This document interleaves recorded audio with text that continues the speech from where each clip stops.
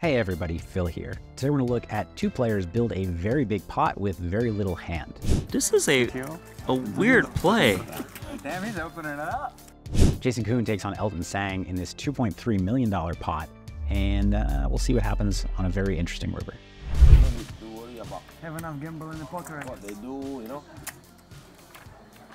Alright, so Jason Koon's gonna raise first one in. I mean, tell us to this text to the table. What's that? Huh? What'd you say? Doesn't feel that true. I guess it depends on how much you have in crypto. Set hunting. I thought you're not. You Paul says he's set hunting with 8-6 suited. Trying to put some mind games on his opponents. Blinds are 2,000, 4,000, and this hand has a modest start. No 3-betting, no 4-betting. Jason Koon opens an early position with 6-5 suited, picks up 3 callers, ending with Elton Tsang in the big blind with King-7 suited. To have 90%, some percent of their net worth in it, unless they want to pay short-term capital gains tax. Oh. So they got to hold on to it for years. So if that's the case for you, there's a lot more gambling in crypto than there is in poker. Yeah. Koon flops a straight flush draw. Short deck.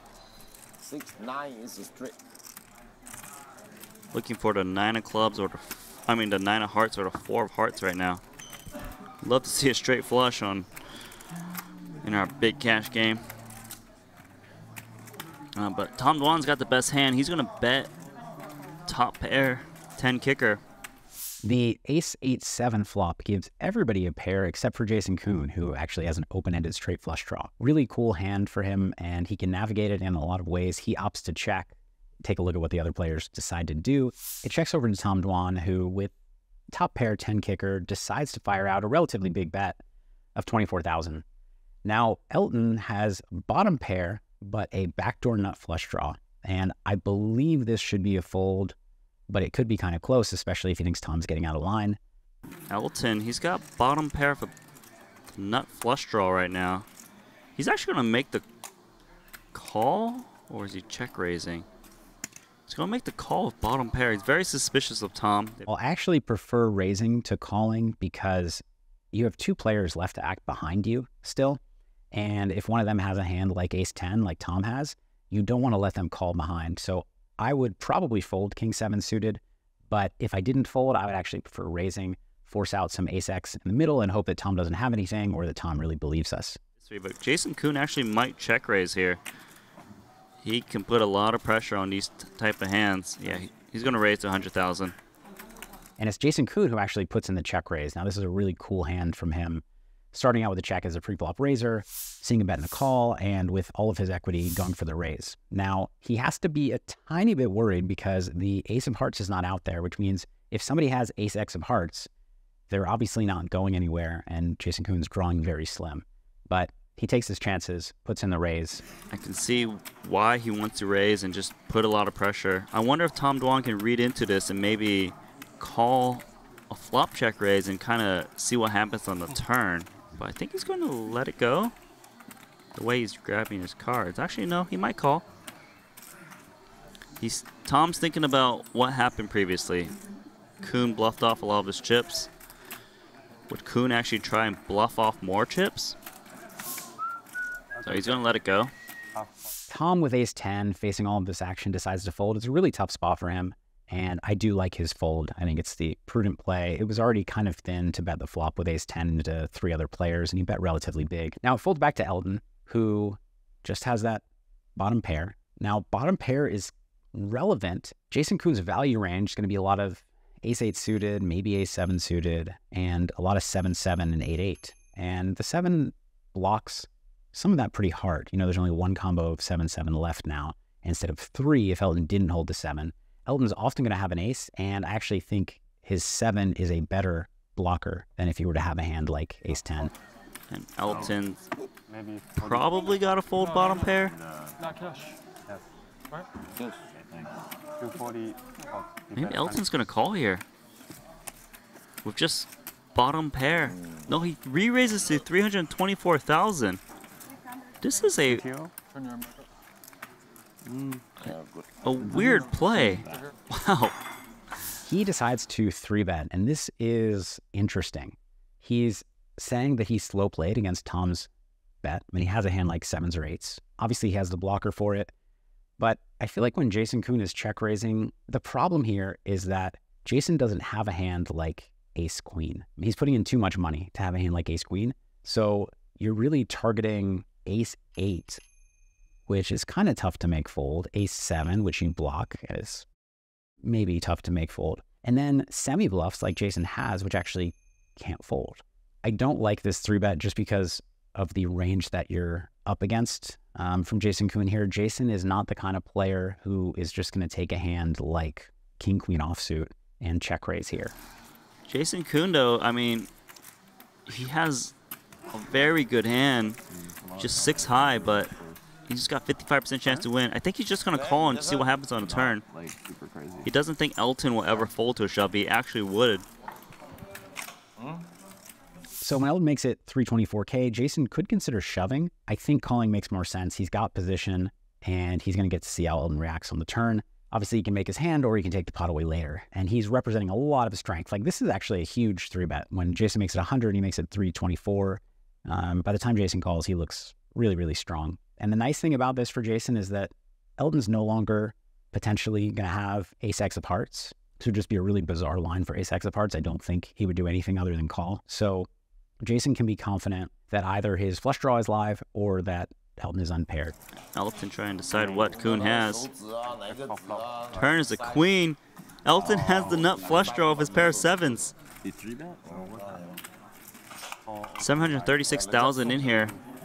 Now, Elton was pretty much giving up, but on this card, he actually might shove. The queen of diamonds turn is a really interesting one for obvious reasons. Elton picks up his king high flush draw, which is the nut flush draw. They've got 1.3 times pot remaining. So Elton, I'm sure here, was a little bit tempted to shove, but you don't really shove much in this spot. I think some players would shove a lot of value hands because there are a lot of straight draws out here. There are 2 flush draws out, and they just want to end the hand. So I do think shoving could have allowed him to represent a big hand. But I think in theory, you should be sizing smaller than that. So he's going to bet. He's going to bet a lot. He's just going to shove them all in. Okay, he shoved in 390,000.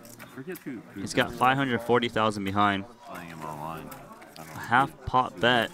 So he goes with a pretty hefty bet of 390K here. Obviously planning to call against a jam, not thinking he has the best hand, but thinking he occasionally has the best hand, and if not, he's going to have his flush draw and maybe some other outs, although maybe not. Jason Koon already down like 800K right today. He can get all his money back in his hand, or he can lose €1 million. Possibly more, because I think they were deeper. He makes the call. Jason can't really do anything but call. So in theory, you never really shove hands like this that are 6 high. You do kind of bluff shove some pair plus draw, at least my understanding of theory, as it works in these spots. So Jason just has to call again. He really needs to either hit something or have Elton check to him on the river. And we can see that if he did shove, he actually would have gotten called by Elton's bluff. So I think just calling and seeing a river in position is the way to go. 1.5 million. This pot could be bigger than the last pot we just saw. I played with him enough that I don't think he's got a soft roll. Let's just put it that way. River's a 4. Jason Koon makes the nut straight. The miracle 4 of clubs rolls off on the river. Yes, Jason could have won on a number of other cards, but as we know, the 4 of diamonds could have been a disaster. And there are a lot of cards where Elton might have bluffed and not given Jason the opportunity to bluff his 6 high. Even though, he could have won the pot in a lot of other ways. Trust me, Jason's happy to see this 4 of clubs. Jason Koon is so relieved to see the 4. Elton trying to decide if he can make a bluff. Yeah, mine's nowhere near that. I wasn't like that close. I was 5 steps. Trying to decide if he can shove here. I was like, what do you mean? Like, Just a pair of 7s. super slow. It's not just So he checks, he gives up. Elton has to decide if he wants to continue repping a set with his 7. And in the end, decides to check. He's probably thinking there's a chance that he wins at Showdown, but a minuscule chance. And Jason's probably going to bluff shove if that's the case. But Elton can check and still decide. Very often people will check here, not saying, oh, I'm going to check fold or I'm going to check call. They just check and say, well, I'm going to figure it out. Jason Koon's going to shove. I wonder if Elton will consider a hero call. If Jason Koon can have 6-5 of hearts, then that means he could have 10-9 of hearts as well, right? So technically, Elton does beat a couple hands. Jason obviously has the nuts, and he's going to put all of his money in. There's no other play to make. Unfortunately for Jason, when Elton takes this line, it actually looks like he was bluffing and he's given up, because any hand that was value raising the flop and value betting the turn should just be shoving this river, unless it really thinks that Jason has a misdraw or a draw that could have hit or could have missed. Jason's not going to get called here too often.